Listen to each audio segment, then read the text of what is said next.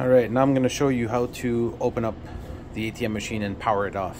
So you have to use your large square key like this, the same one that's for the panel in front. So you take this key, and right at the top, each model, they all have this lock mechanism at the top of the screen, right in the middle of the screen at the top. Some is going to be more in the back, but they all have one.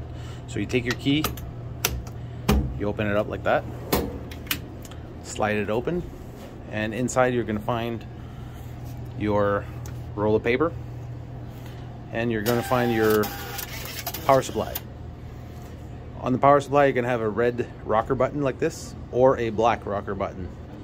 Either or, they do the same thing. Now turn it in the opposite direction, and your screen is going to shut off. It's going to power off the entire machine. Wait about 30 seconds, and then power it back on. Shut the fascia, the front of the ATM. Make sure it's locked. Sometimes it doesn't lock correctly, but just give it a little push, and you'll see it's all locked up and it's powering on. It's going to take about a minute and a half to do the full cycle and power back on. So that's pretty much it. Thank you.